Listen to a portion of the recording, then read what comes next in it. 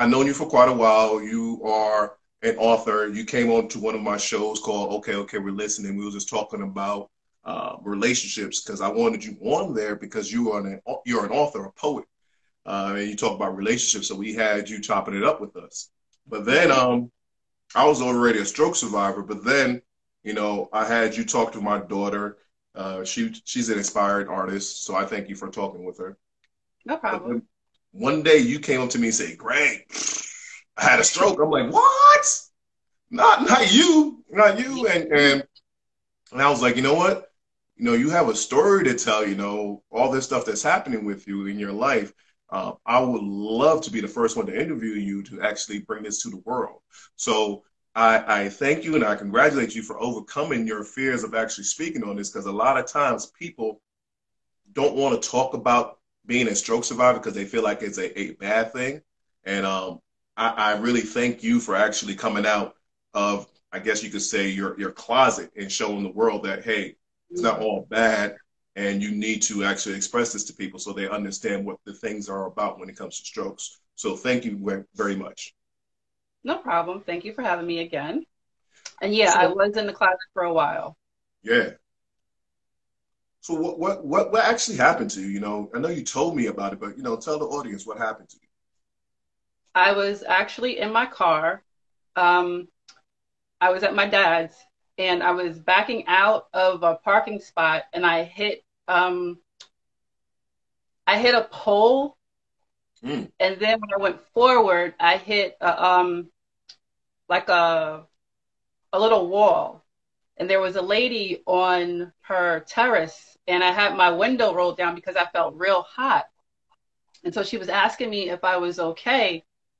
And at the time, I just felt hot. I felt fine, but I could hear myself slurring. I sounded as if I had one too many drinks. And she was just like, yeah, you're not okay. You're not okay. You're not okay. And she asked me, was I visiting someone? I told her, where my dad lived. And so she had somebody go get my dad. And then my dad came to my car and he was just like, what's wrong? What's wrong? What's wrong? And I'm like, I'm fine. I just feel hot. I just need air. And so he opened up the car door and he pulled me out of the car.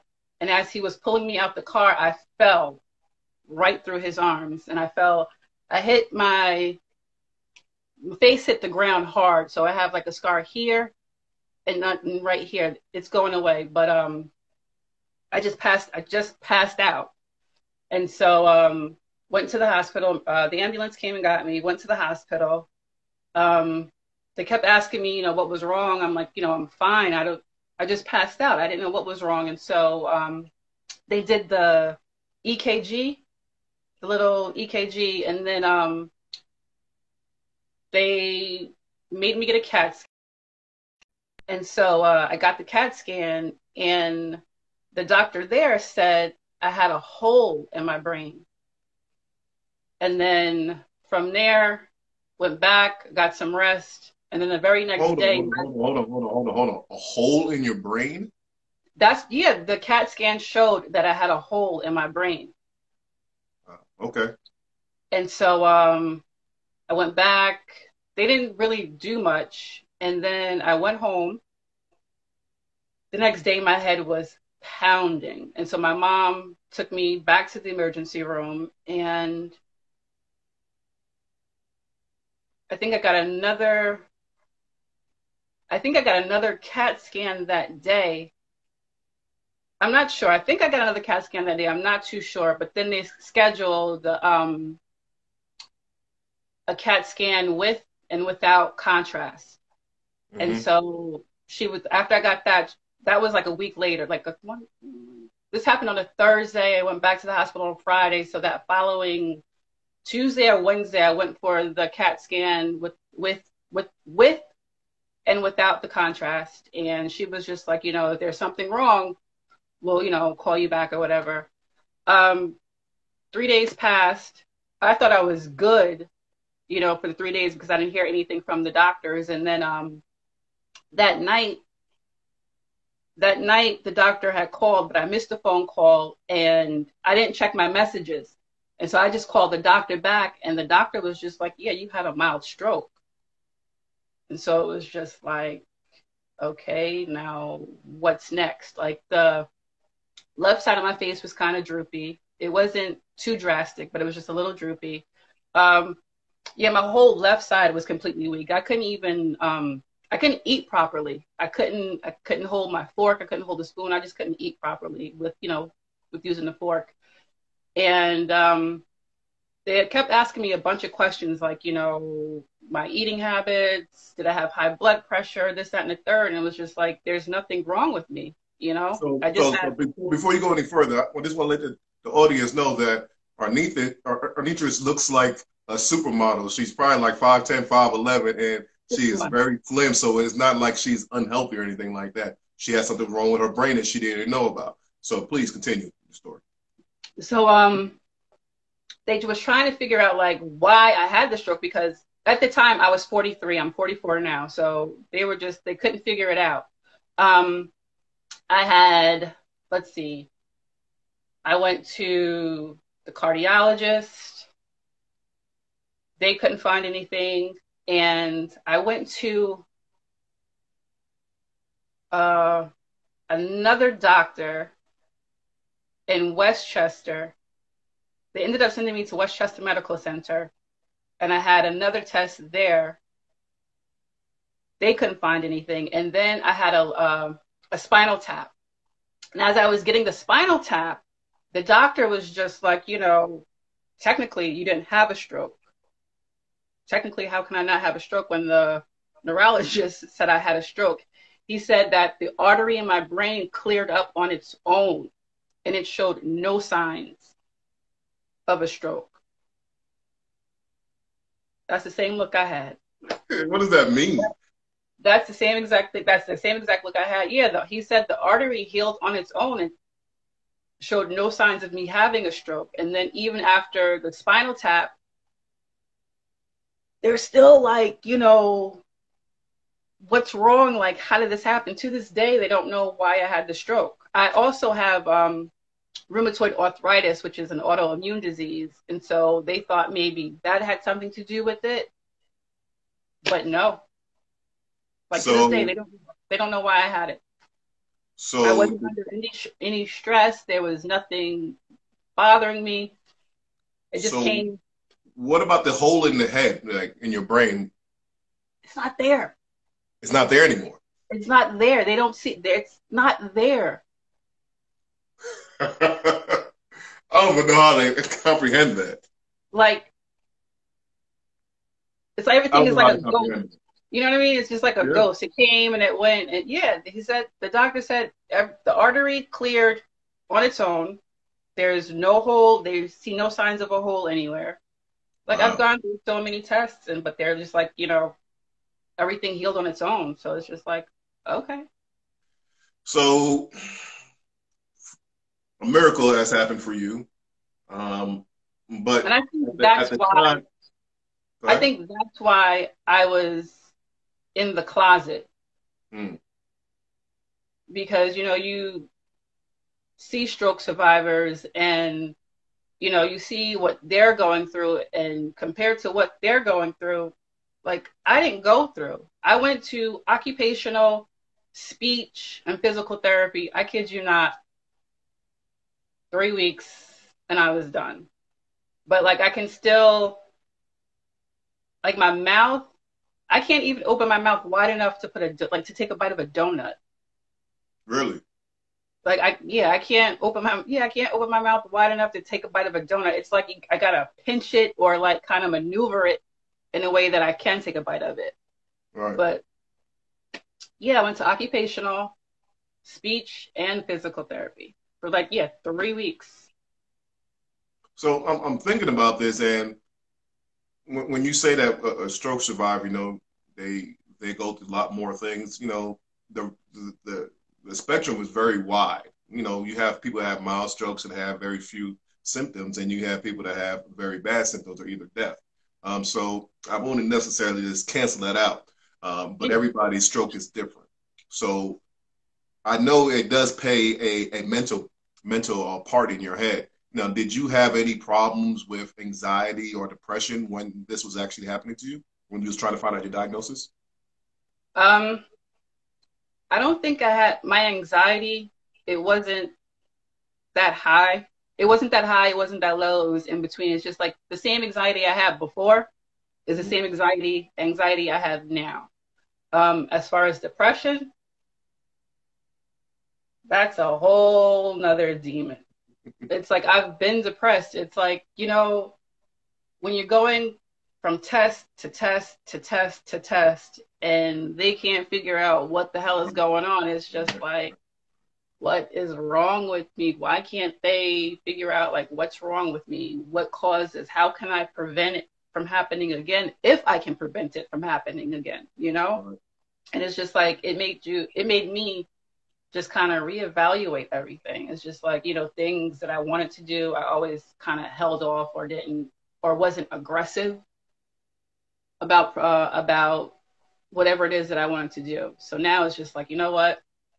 If I want to do it, I'm going to do it. If I don't want to do it, I'm not going to do it. It helped me understand the power of no as well. Because like if somebody asks me for something, to do something, I'm always like, okay, you know, I'll do it. Right. But now it's just like, you know what, I'm always doing. So let me just kind of sit back and just relax and just do for me, you know? So a lot of people don't understand that concept. And I'm glad you did bring that up because I know for myself, I know that life has changed since this has happened to me. And I think completely different about time. And I know time is precious. I know that I need to do things. That my whole perspective is different. You know, when you think about those things, do you have conversations with people and do they understand what you're talking about? Or is it just foreign to them and you just feel like you have nobody to talk to about that? When I need to talk to somebody about it, I find myself reaching out to you. But I don't think people understand, and I don't have the time to explain. I don't want to sit there and take the time to explain. It's like, this is what has happened. This is how I'm feeling. Now, you put it together and you try to understand it because I'm not. See, that's a very valid point because I assume that other people around me didn't have a stroke or have brain damage, so they should be able to comprehend this and decipher what needs to be done and do it instead of me explaining it to them. But I'm realizing that a lot of people have mental health issues and that has been normalized so much that when you come up with your issues that you're talking about, that you had some brain damage, they're like, so what? I have problems with memory too. I'm like, it's not the same. It's not the same. It's definitely not the same. It's not the same. That's called forgetfulness. You know what I mean? It's not the same. Yes. It's like, yes. You have to kind of reprogram yourself to do certain things. It's just like, okay, I can't do this like this. Now I have to do it like this. I have to make adjustments. You forgetting something, you don't have to make adjustments. It's like, I have to make an adjustment now. It's like, I can't do things like I used to be able to do it before. You know what I mean? So it's like, but I don't have the time to sit there and explain. I'm just going to tell you once, and that's it. That's that New York commodity. I'm going to tell you once. One time, that's it. And if you can't understand that, then that's on you, not me. I find it very interesting that people don't understand that concept, that they look, you know, a lot of people just look at people and they say, okay, you look healthy, you look functional, so everything is right with you, but they don't really understand mental health and also brain damage or, you know, strokes. So they automatically just put things underneath the table. So when you say, like, you know, you don't have time to explain, and they look at you like, why are you so moody? Why are you so quote unquote bitchy? You're like, you're not bitchy, you're not moody. You're like, this is how it is, and you don't seem like you want to grasp this idea because you automatically assume that mental health issues is normal. And that's a big problem that we have in our society, especially in the Black community. Yeah, it is a big problem. A lot of people, you know, don't think that we should go to therapy, but we do need to go to therapy, you know? It's just like, there's nothing bad about it. It's just trying to help you better yourself emotionally and mentally. So it's just like, why not want to be healthy mentally and emotionally? Get the help. Do you find yourself doing this? Because like before, And, you know, you're from New York, and you're from the actual same town as me, Spring Valley, New York. Shout out to everybody from Spring Valley, New York. But before, I used to get people that's come with me with rumors or stories about people, you know, negative energy, and I just be like, stop, stop. I don't want to hear none of that right now. You know, that's really not important. I don't know what that person is doing. That's irrelevant.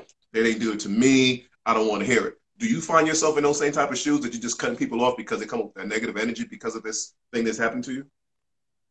I started doing that before. I'm I'm serious. I started doing that before. It's just like that. The reason why I'm asking that, because and I get what you're saying with that. I didn't really understand that concept, you know, because you know I just thought that you know everything is funny. I like to make jokes all the time. You follow me with you know Instagram and Facebook. You know I be a jokester a lot, and I just like to have fun. And I didn't care, but now it's like I really don't have time for that. Like, I really don't have time for foolishness anymore. Time is too precious. Things is going on in this world. We're in a pandemic now, and people are just still acting like we have all the time in the world. And we And don't. and we don't. You know, I had a conversation with a friend the other day about understanding who you are and understanding that 5-year-old Gregory or 5-year-old whoever his name was, and all the things, all the traumas that we have in this world made us go into a different direction. So he was telling me that, Greg, I'm trying to find that 5-year-old person so I can live my life and do all the passions that I have in this life that God has given me. I'm like, yeah, I'm the same way, but I almost died and I thought that way. You haven't just almost died and you thought that way. So how do you feel about that? Is that something that you really are passionate about now that you want to find out your purpose because what this happened to you? I think I found my purpose, but yeah, I found my purpose way before this happened. But it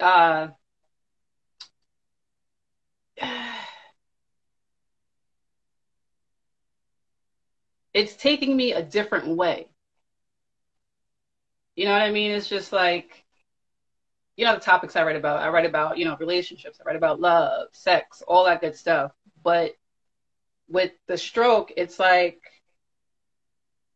it's kind of taking me, instead of going straight, left, right, I want to go right, left, right, left. So it's kind of taking me in a different direction. And it's just like, I'm fighting it. But every day, it's just like something in here is like, no, you got to go this way. You got to go this way. You got to go this way. It's like, but I don't want to go that way. I want to go this way. But it has me on the same path, but just going in a different direction. And I think I'm still like, I'm out the closet, but I'm in the closet with that direction. So it's just taking me a different it's taking me a different direction. I don't think I'm ready to go, but I think if I go that direction, then I've really reached a high level in my purpose, if that makes sense. Okay, that does make sense. So, and It's elevated me to do more or to want more, but it's like I'm still kind of like, I don't know if I'm really ready. I'm very curious about this answer from you because I know that you are a writer, so you have a way with words. So, with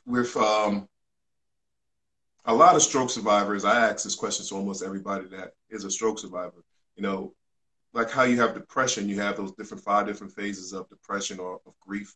Uh, do you feel like there was like different phases of um, your stroke? Like for me, it was, you know, denial. I didn't have a stroke. Then I had acceptance, and then when that acceptance was, I'm like, Dad, my old body is gone. The old Gregory is gone. I don't know what I'm going to do anymore. And then I got to this next level, like I got past that, and I was at this enlightenment stage. I'm like, I know I have things to teach people because I know how precious life is, and life is very short, very precious. You can't be wasting your time on this foolishness anymore. Do you feel that same type of way, or can you articulate it differently? Um, I was in denial for a while. This happened last year. April 15th is when it happened. I have been in denial since then. I think coming into the new year, I just began to accept it. And so now I'm still in the accepting phase, but I know that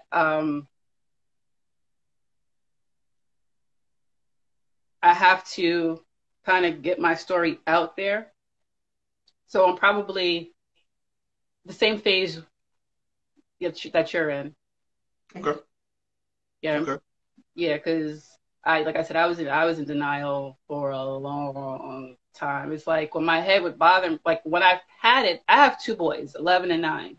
Mm-hmm. They don't know I had a stroke. Mm-hmm. And so it's like, I look at them and I'm just like, damn, I want to see them grow. I want to see them get married if they're going to get married, if they're going to have kids. I want to be there for them. I need to see them be whoever they're going to become. So it's like, I felt by looking at them, it's like, okay, I have to accept that I had the stroke. And now that I accepted the fact that I had the stroke, now I can move on. Don't start But tearing if up I on did, me. Don't do that to me, I'm okay? not, no, I'm not. But if I Don't didn't start tearing up accept it, on me. then I don't. I wouldn't have been able to You from move New on. York. You from New York. You know, All right, I had to bring you back. I had to bring you back. I didn't want you to go there no, with me. being No, I honest, get if you though. I didn't accept it, then I wouldn't have been able to move on.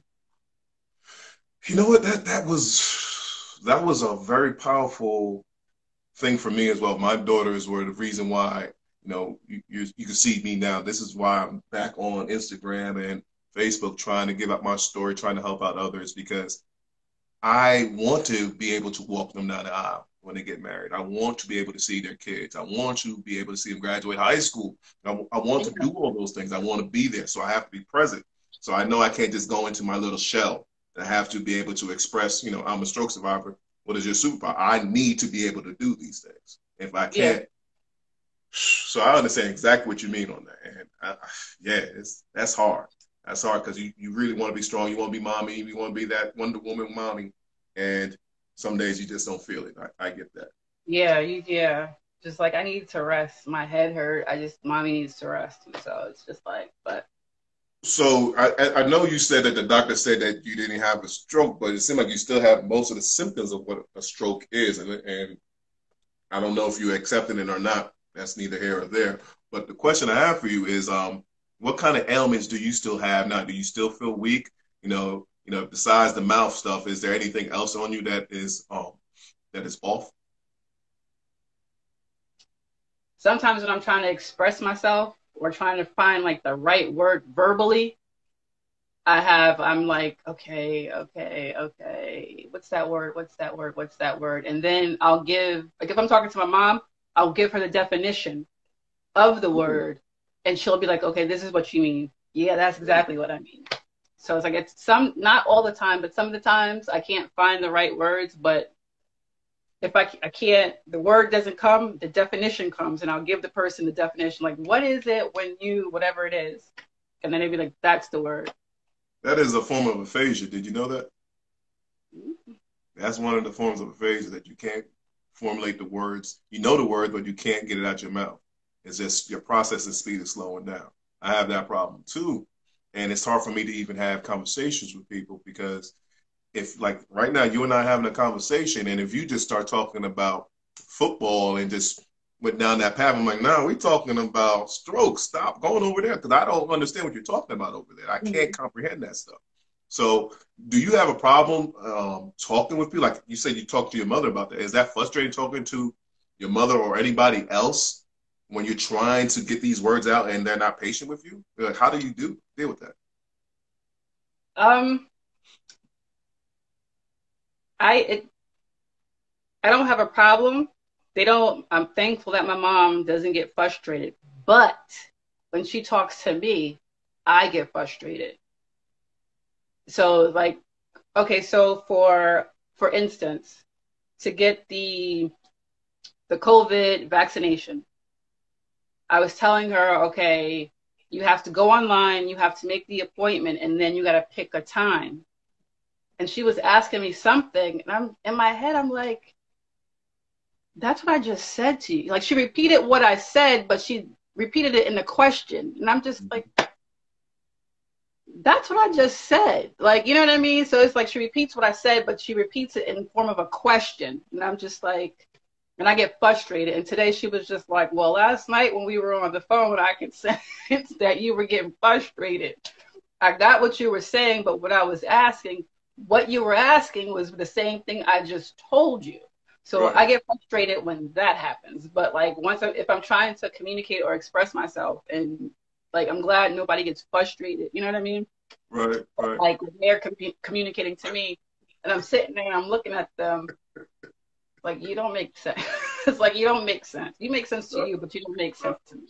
So hold on, because I agree with you. I understand exactly what you're talking about. So do you find it? Because I find it a lot that people are scared to talk to you now because they know that you have a short fuse. Because once you say something, you said it, and you don't want to re-explain it because it should be plain as day to them. I thought it was just me. It's like now I think, okay, damn, I gotta talk to people like I'm talking to my kids. But even my kids understand me on a different level. You know what I mean? On a higher level. So it's just like if I don't have to dumb down to my kids, I shouldn't have to dumb down to you.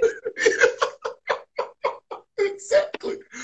All right, Arnittress, we've been talking for 30 minutes. So at this time, I want to shift gears a little bit because I have these questions I want to ask, and I will be putting this on my YouTube channel. But Okay. I'm going to give you these 5 questions, and I want you to give me a 30-second sound bite for each one of them. So are you ready? Yep. All right. First question. Do you feel different about life? Yes, I do feel different about life. I can't take anything for granted. Can't take life for granted because tomorrow's not guaranteed. And so I got to live it to the fullest. Whatever it is that I want to do, I have to do it now. I can't procrastinate or I can't put it on the back burner. I got to do it. Okay. Question number 2. What is important about life? Say that again. What is important about life? Living life to the fullest. Being able to live life to the fullest. Being able to live the life that you want to live or the life that I want to live. Being happy. That's what it is. That's what it means. So self-love, internal love, no outside forces should be able to dictate how your life is going to be. Yeah, I should be able to dictate how my life is going to be and how it should be. Okay. Question number 3. What are you trying to accomplish with this new life? Every goal that I set out for myself, I want to accomplish. I don't want to get halfway there and then turn back around and start something else. I want to be able to complete all my goals, finish all my goals, reach all my goals.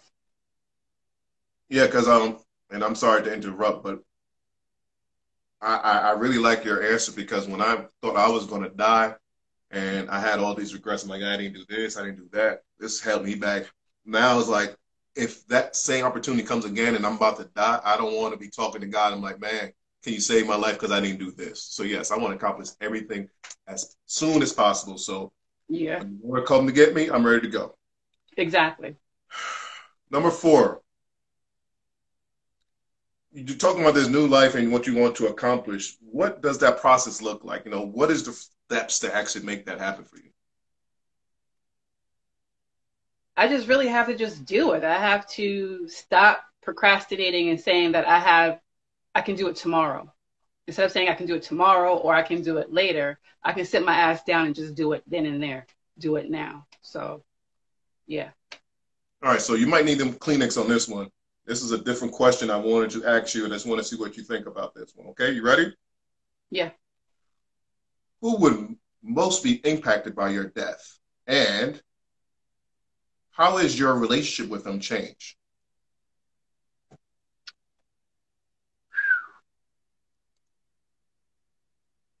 I think there's 3 people. Well, 4. My kids and my parents. You heard me call my dad Daddy. I call my dad Daddy. And you're 44 years old. Yeah, I call my dad Daddy. Yeah. We've become closer. My mom and I, we talk more. And my kids, I mean, those are those are my guys. Like, those are my guys. You know what I mean? Anything, you know, I try to do everything with them. Try to like, let them experience life doing different things, you know. Those are my travel buddies. So I think those four people, yeah, my parents and my guys, my little guys. Well, thank you for your answers. There's two things I want you to do for me before we leave. First, I want you to give us a little food for thought, Arnittress words of wisdom that you want to leave onto our audience. And then I want you to give us a plug in all your stuff that you have and what you've been doing with your life and your publishing. Go ahead. Okay, I have this quote. I am, therefore I'll be. And you can plug whatever it is that you are and that you're going to be. And that's my motto. I am, therefore I'll be. So I'm well, therefore I'll be well. As for what I'm doing, I am currently working on a virtual book launch. I have my third novel that I'm about to release in March, The Tales of Kayla and KK. I already have Dream Teeny and Dream Teeny 2. I have Pieces of Me and Simply Me, which are 2 poetry books. They're all available on Amazon, as well as Barnes and Nobles. That's pretty much, well, there's more, but that's the only thing I can talk about, right? That's the only thing I can say right now. But I do have, this next novel. It's, I think I'm gonna change the title and call it, no, I won't even say because I might not change it. But right now it's called The Tales of Kayla and KK. And that's gonna come out in March, and that's gonna be available softcover, ebook, and Audible. And yeah, that's about it. One last thing. If I wanted to follow you on Instagram or if I wanted to look you up on the internet, where could I find you? You can find me at Dowdy Writes, DOWDY, Writes, WRITES. That's on Instagram and Twitter. My website, www.dowdywrites.com. If you want to joke, if you want to laugh, Slim Goody. I laugh every day. I laugh every day. On IG. So yeah. See ya. Well, thank you, sister, for joining us, and I really appreciate your time. So that's the logo right there. If anybody see that logo, that's where you could actually find her on Instagram and also Twitter and also her Facebook page. Thank you so much for coming on, giving us your story. I'm very proud of you. You know, when you told me this, I was scared for you. I was very hurt. I didn't want this to happen to anybody else, especially people that I know. And to see you come out of this so triumphantly, I'm very proud of you, sister. Much love. Thank you. Much love to you. And thank you for always being there for me when I need to talk. No doubt, sister. No doubt. Anytime. I'll talk to you later, all right? All right. Bye. Bye.